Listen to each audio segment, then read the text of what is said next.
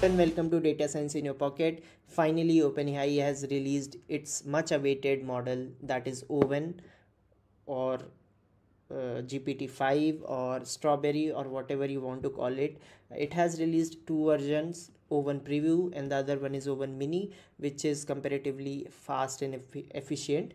And I won't get into the details and theory part of it because that has been covered in one of our previous videos, like how it performs in maths and all of that stuff, and how is it doing better in many of the metrics. So if you want to check it out, you can check our previous videos, and also you can go through this OpenAI blog to check it. I will directly get into the testing of O1. So as you can see, I have the access of O1 Preview and O1 Mini. You can see that O1 Preview uses advanced reasoning. So we'll start with this model, and so let's start with very basic question and the very famous one. I just can't hold myself. I have to ask this question, that how many R's are in Strawberry. So let's go ahead. So as you can see, it is thinking. So earlier there used to be direct response. Now you can see it is written thought for a couple of seconds. So that is the, you can say, USP of this model.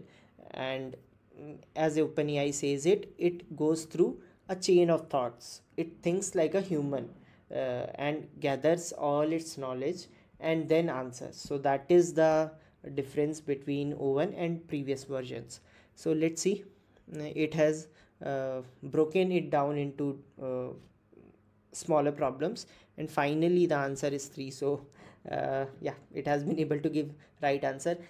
If you remember that the earlier models 4.0 and 3.5 and GPT-4 were not able to precisely give the answers correct for this particular question, but now it's giving a correct answer. So let's get ahead, and so I will give Owen these puzzles and let's see how it performs, because as has been advertised that Owen is doing quite well when it comes to coding, maths and science stuff. So let's see how it performs in puzzles. So it's a very basic puzzle, involves numbers, so it will also check how is it able to perform when it comes to normal maths. So as you can see, it is going through some sort of thought process, and you can even see how the LLM is thinking. So that is something very interesting, because then you can modify your prompts, modify your messages accordingly. So it's this is something new which has come up, that it thought for 11 seconds, so took a bit more time, I would say, than its previous versions like 4.0 and 4.0 Mini. If I remember clearly, they used to take less time in responding, but I think that is the USP of this model. It thoughts for a few seconds before responding. So as you can see, determining the minimum. Okay, let's see, mapping sock choices. Now it is just analyzing the problem, piecing together the plan. Now again, using all the information it has gathered from the word problem. And then chunk, I don't know what chunk is. Ensuring at least 2 black socks in a selection of in socks. What does this chunk mean? I don't really know. And I have gone through a lot of Twitter post and YouTube videos, and they have also said that there's this chunk thing coming up. What it exactly means, I don't know. Maybe I have to read and find out. But piecing together solution, now it is coming up with the solution, calculating the worst case scenario, totaling 38, then ensure black socks. So let's see whether it is. I think it was not able to generate any answer, don't know why. So it is being glitchy, I don't know. It is due to overload or something, but it is not giving results very quickly, and also sometimes it just gets stuck. So I'll try again.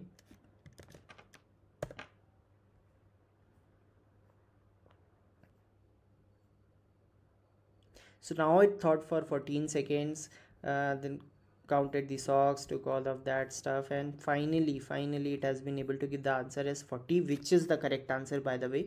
So this tells you that it has massively improved when it comes to understanding word problems and mixing that arithmetic logic and general language logic together. So this is a big leap, I would say. This was the sector, or this was the field in which other LLMs were doing very bad. So this is something which is very interesting. And yes, it has analyzed the problem as well, worst case scenario and all of that, total stocks he must take out. And yes, finally, so 40 is the answer. And so let's use another prompt. It's a general word problem, and let's check out whether it is able to solve it or not. Again, thinking, analyzing the scenario, pulling together connections. So see, again it got stuck. So this is happening repeatedly in my case, that it is getting stuck. It is giving correct answers, but it is getting stuck. But again, it has been able to give the answer correctly. It is indeed a true statement that is a married person looking at an unmarried person. It is true. So it has been able to solve this riddle as well, which tells you again that it has performed, it is able to think through the puzzles and riddles very efficiently as compared to its previous versions.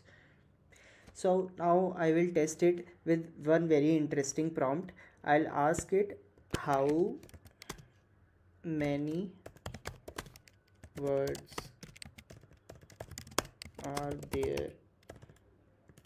are in your response to this prompt.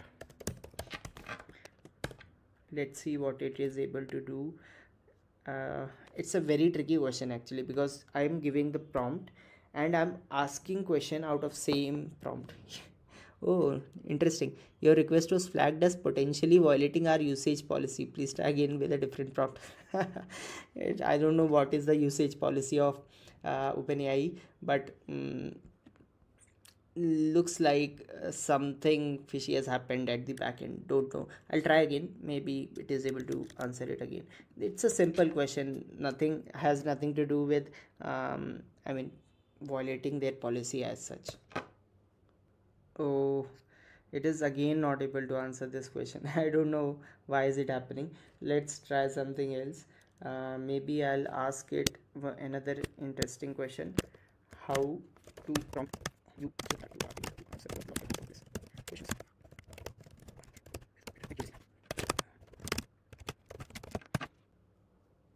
So I've asked it how to prompt yourself, a basic question on prompt engineering. Let's see how is it able to analyze itself in a way and give some of the tips.